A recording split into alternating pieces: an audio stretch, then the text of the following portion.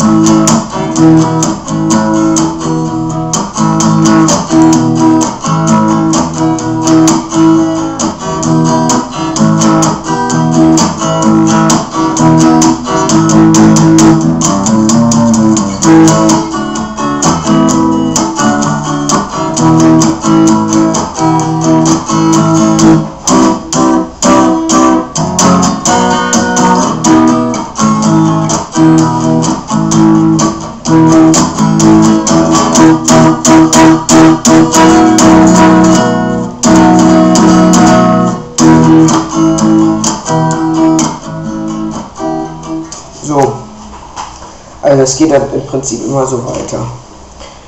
Ja, dann fangen wir mal an, und zwar, wir greifen, und zwar im 9. Bund mit dem kleinen Finger auf die G-Seite und mit dem Ringfinger auf die A-Seite. Und dann machen wir den Barré über den 7. Bund. Da haben wir den Anfangsakkord, der wird gespielt. Runter, rauf, runter, rauf.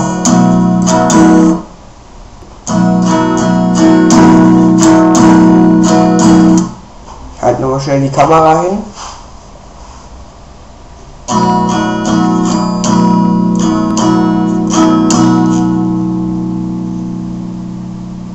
Eins, 2, 3, 4, 5, 6, 7, 8, 9, 10, 11, 12.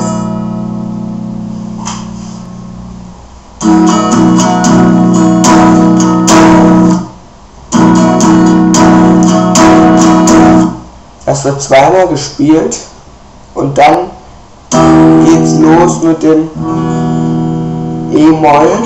Shocking Blue spielt das hier unten, ich auch. Und zwar geht's immer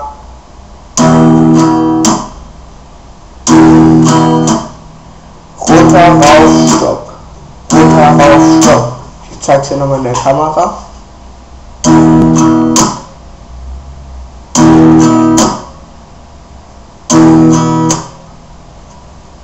Dieses Klick ist wichtig. So, und dann ganz wichtig beim Übergang zum nächsten Akkord, das wäre dann das A-Dur. Shocking Blue spielt das aber auch hier im 5. Bund als Barré. Das Wichtige ist beim Übergang vom E-Moll zum A-Dur, dass man und von unten wieder hoch geht. Und wenn man wieder zum E zurückgeht, wieder von unten hoch. Ich zeige es nochmal hier vom E-Moll aus.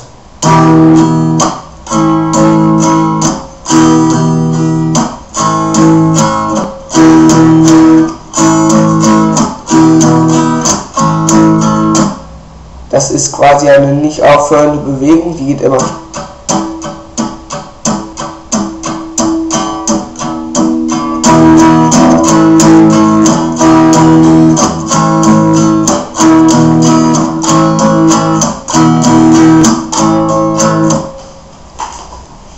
So, wenn man das 4-mal gemacht hat, jetzt nochmal mit dem Anfang zusammen, der kommt zweimal. Und dann auch gleich von unten anfangen.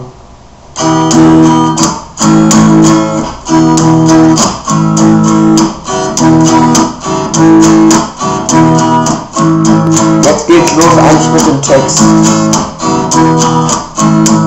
Das war jetzt einmal, zweimal,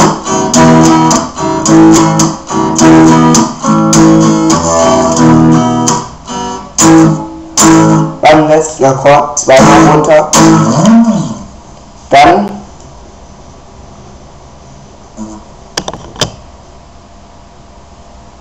slidet man auf mit dem Finger und dann wieder runter auf die leere E-Seite, dann im dritten Bund auf der E-Seite, im fünften, zweimal im sechsten, wieder einmal im fünften, wieder zurück zum dritten und jetzt hat man, das ist eigentlich das A-Moll. Jetzt nochmal abdehnen.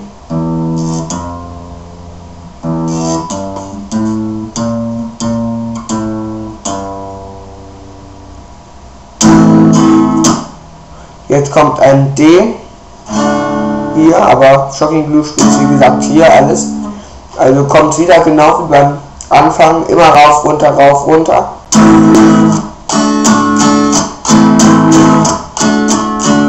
Das wird zweimal gespielt, dann wird ins C-Dur,